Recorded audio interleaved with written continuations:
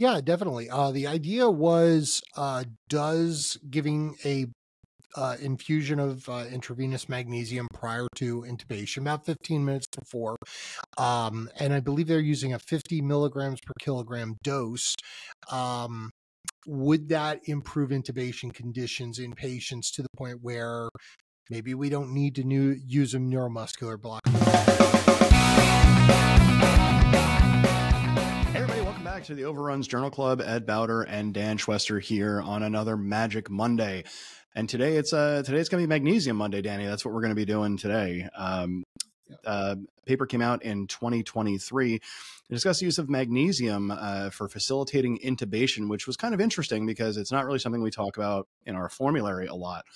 So this paper is coming out of Tunisia, which is a faraway land. Kind of a small sample size, about 76 patients once we actually get through all of it. But let's go through the beginning and the intro, Danny, and then we'll get to the meat of this paper. Yeah, definitely. The idea was, does giving a infusion of intravenous magnesium prior to intubation, about 15 minutes before, and I believe they're using a 50 milligrams per kilogram dose. Would that improve intubation conditions in patients to the point where maybe we don't need to use a neuromuscular blockade? All of these patients did not get any paralytics. And again, it's a small sample size, about 76 people, but kind of interesting results, and it might have some impact down the road. So let's get into it. Yeah, so what they did was they mixed 50 milligrams per kilogram of magnesium into 100 mLs of normal saline about 15 minutes before the induction of anesthesia. Now, just some quick caveats to throw out there. This was done, all of these intubations were done in what are called ideal settings. So these are in hospital, usually much controlled environments. They were healthy patients. So not a lot of the variables that you would see in an EMS setting, but the important thing about this paper is that this is something that's probably going to be relevant in the next couple of years, really harnessing the action of magnesium sulfate in these actual trials. So the idea was they would bring in these patients now, and again, this is a double-blind randomized trial, which is kind of the gold standard here. That's what we're looking for. Yeah. So they randomize these patients. There's a flow chart down here that actually shows how the randomization went, which I always like. So we had 84 patients that were eligible. And then that got brought down to 80 patients, and there were a couple exclusions. So that led us with 76 patients. There's 38 in each trial arm. Again, pretty good, pretty decent mix of patients. The average age was about 45. And then they went into a whole bunch of different parameters here, but we just kind of want to get the sort of the 10,000 foot view here. So what they were talking about here is we see magnesium minus, which is these are the people that did not receive magnesium. And over here we have magnesium plus, patients that did. And over here where we see patients that needed ephedrine, this would be essentially epinephrine in the field. And we can see that patients that did not receive magnesium generally needed more epinephrine during their resuscitation. So the conclusion for this paper, they conclude that mag sulfate is an effective drug to use as an adjuvant for tracheal intubation without needing neuromuscular blockade. Patients receiving IV magnesium experienced easier laryngoscopy and better intubation conditions with 95% clinically acceptable conditions in the magnesium group. The dosage used in this study, 50 mg per kg, did not cause any significant adverse hemodynamic effects or post-operative complications, and this approach can be beneficial, especially for patients unable to use neuromuscular blockade options. So, why this paper? Who cares? After going through all that, so the way that magnesium works when we give it calcium channel blocker, when you're giving it to vascular things, so giving magnesium, making it work as a calcium channel blocker, is it will relax the vessels, right? Now, this might seem counterintuitive because we don't want to relax the vessels too much to cause the patient to be hemodynamically unstable. But one of the things that giving MAG will do is, because we're stabilizing those calcium channels, it might actually reduce the effect of the other drugs that we give. So these patients who receive MAG may be less capable physiologically of lowering their blood pressure. Now, again, this wasn't done in groups with paralytics. We saw some fentanyl derivatives given in this case, but we didn't see, your classic RSI type medications. They didn't get SUX, they didn't get ROC. So there's a couple different variables with this, but I like the idea of pre-medicating with MAG just to try and keep the patient's hemodynamics regular and keep them normal. Yeah, and I was really impressed that the intubating conditions were very good after giving magnesium as opposed to the control group. They seemed to have an easier laryngoscopy. The vocal cords were, in the right position. Generally, the conditions were very good. Again, this, like you said earlier, this is a study. I don't know how much it's going to translate to EMS right now, because these were very healthy people undergoing semi-elective operations who were hemodynamically stable, not really the patient we see out in the field who is pretty sick, on the cusp of respiratory failure or hemodynamically unstable. And, obviously the next step would be to study it there and see how it works. But it does have some interesting applications for us down the road of maybe in a patient that might be a little bit more difficult airway or somebody we don't want to use paralytics on. This could be a possible option, and it's something for us to pay attention to. Right. And how often do we talk about situations where, this patient is experiencing this type of ailment and it precludes them from actually being RSI'd, right? We can't give a paralytic because their blood pressure is 100 systolic or 105 systolic. Or, we can't give this opiate analgesic because if we do, it might bottom the pressure out too much. And I think there's at least a theory that we might actually be giving too many pharmacological interventions, right? So, we have these patients who are sick and we're worried about whether hemodynamics are going to delay, and we give them all these vasoactive drugs, and then we worry like, oh, what's going to happen to their blood pressure after we give them all these medications that are designed to lower their blood pressure. And then, after we give all these medications to lower their blood pressure, we're going to do a laryngoscopy, which is further going to lower their blood pressure. So this paper sort of supports the argument that I think we've heard a lot over the past 5-10 years, which supports that resuscitation before intubation type of mindset, right? But maybe this is extrapolating out a little bit further, where you have a patient who I think we're going to intubate them. I don't know that we're going to, but it's one of those patients that like they're kind of leaning more toward intubation than not, right? And this could be like your closed head trauma, you're really sick asthmatic, you're really sick COPD patient. And in those settings, especially people who are going to go into respiratory failure, MAG will also have the added benefit of having a little bit of bronchodilatory effect too, right? Because it's going to relax the muscles that are around the bronchioles. And, there was a time where the standard treatment for refractory asthma involved, terbutaline and epinephrine and magnesium. And it's still pretty much first line. Yeah, and it should be. I remember there were arguments years ago, like we should just start with MAG on asthmatics because, we just, why not? And of course, the concern with that is, causing an electrolyte disturbance kind of down the road. But for our purposes, it's not that I'm not worried about electrolyte imbalances or whatever else down the line. But if my patient isn't breathing, then I'm not really interested in lab values. Like magnesium is a positive cation, so it's going to drive like negative ions out of the cell space. But for that 25 minutes that's going to happen, I'd kind of rather get the patient's airway back. I think the interesting thing to take from this too is the risk. Look at magnesium. It's the fourth most common mineral in the body. Everybody can have it. Nobody really has there's really very little sensitivity to it because it's already endogenously in your body. There's no downside to giving magnesium. We know that it tends to potentiate beta-2 effects when we give a beta-2 agonist.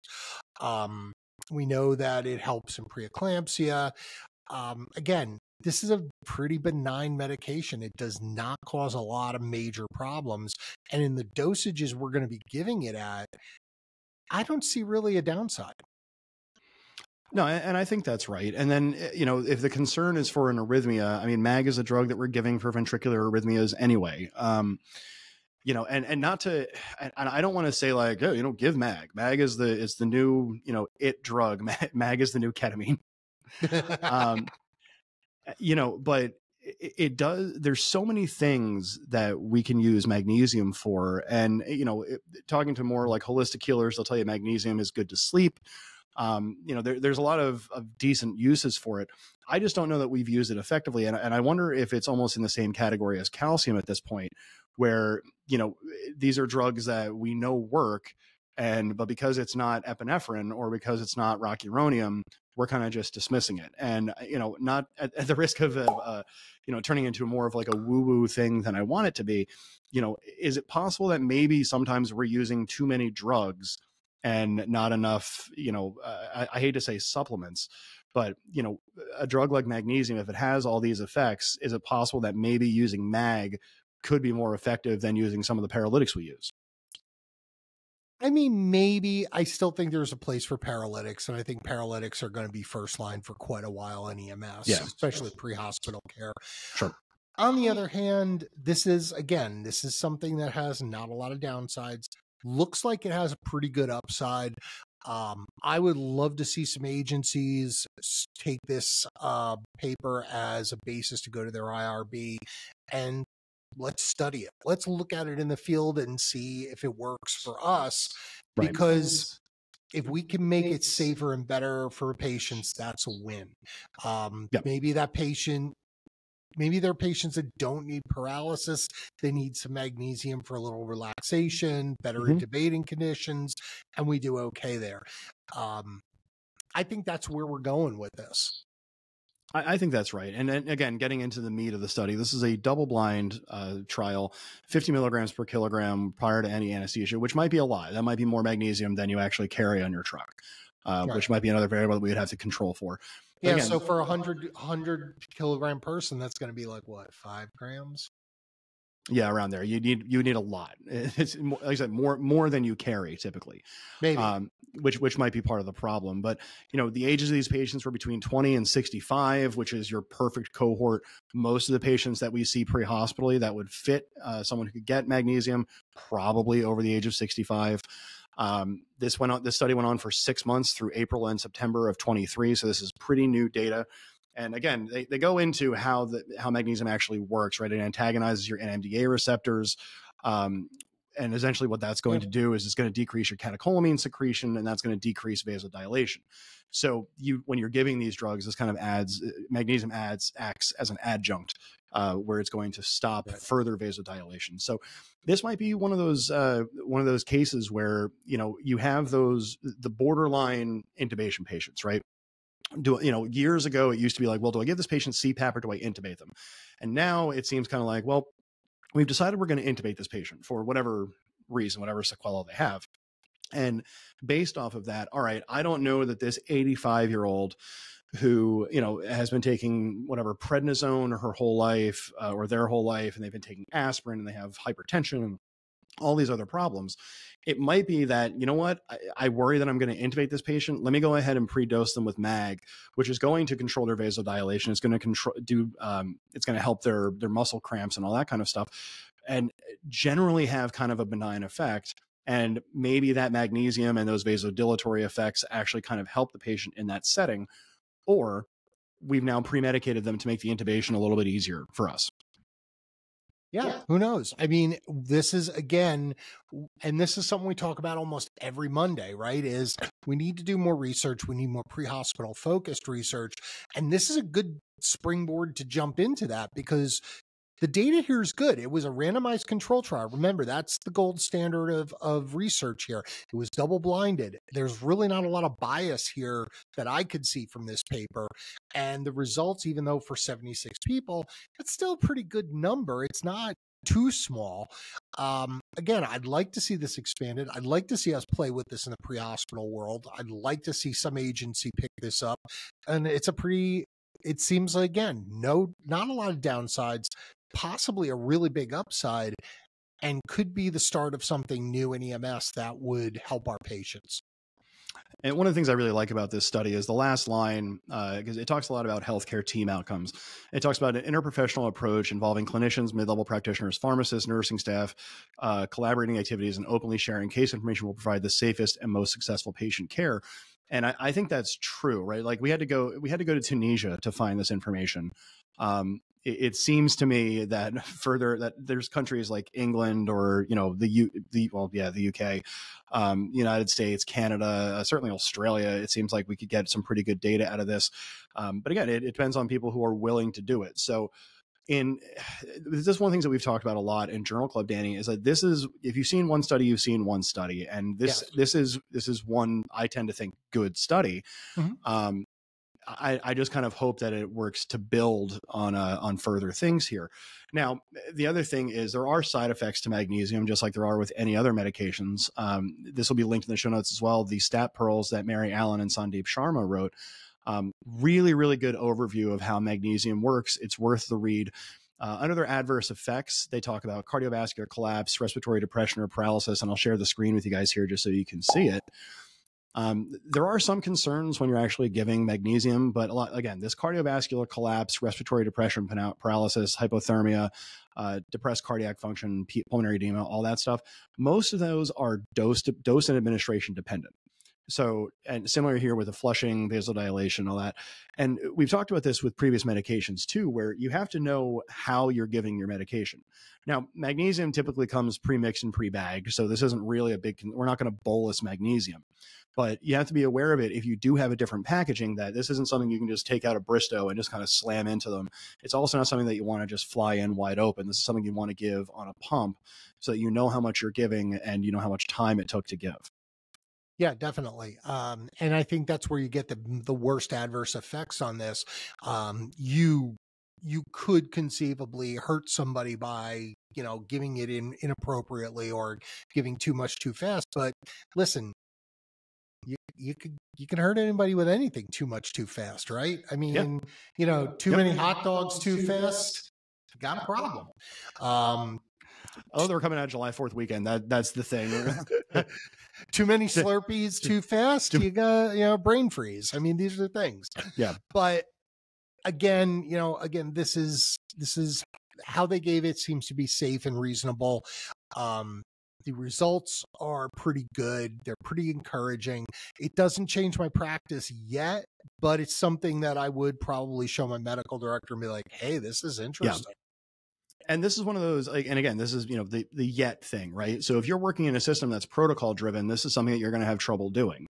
But if you are in a system where you have a medical director who's a little bit more thoughtful, a little bit more advanced, this is something you can get thrown into your algorithm where, you have your patients who are borderline, let's say patients who are between the ages of 20 and 65, take it from this study, where you're looking for patients who are intubatable, or whatever, who fit the mold for intubation. And you're trying to find people who are like, all right, well, if I give this to, an elderly patient, I know that there's going to be an adverse effect on their catecholamine drive. I know that I'm going to super paralyze them essentially. So why not pre-medicate them with MAG and try and give them a better shot than they would have had with, just a paralytic and a sedative? I don't know that it's practice changing for me, but I do think it's an interesting thing to kind of keep in the arsenal. This is where, you have those dynamic RSI patients, your dynamic arrests, and it's kind of like, you know what, why don't we throw that into the bag of tricks anyway, just to, and I hate to be so glib as to say just to see what happens. But, if you have a patient where the options are they're going to keep breathing or they're not going to keep breathing, it seems to me more effective to try and keep the patient breathing. Yeah, I agree. I think it's safer for the patient down the road. We do know the inherent risks in RSI. We generally balance that with the benefit of securing the airway and taking over the patient's breathing function. But there's times when that may not be the best option for the patient. And I think this would give us something else in our armamentarium. Again, it's not something that's going to jump out and change my practice right now. It's something I'm going to look at, and it's something I'm going to hope that other people look at and start studying. Yeah, and I think that's right. And that's a good place to leave it. That is this week's Journal Club for the Overrun, Ed Bowder and Dan Schwester. Thank you so much for listening. Be sure to subscribe in one of those little things that pops up here-ish on the screen. Everything will be linked in the show notes. Be sure to like and subscribe on YouTube and listen to the podcast whenever you get a chance. And for the Overrun, I'm Ed Bowder. And I'm Dan Schwester. And we'll talk to you next week on Magic Monday, everybody.